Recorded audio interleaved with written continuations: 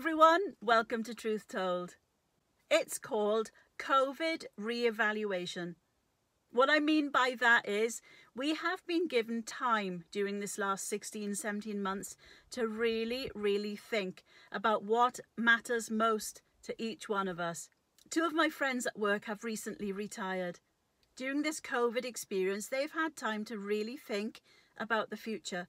They've had time to think about, is now the right time for me to retire, to enjoy other things, to take a step into a new chapter? And they've taken the leap, and they feel very happy for having done so.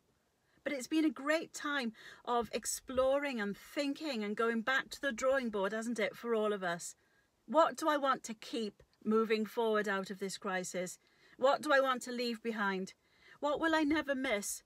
What do I want to embrace and grab hold of? What does the future hold for me?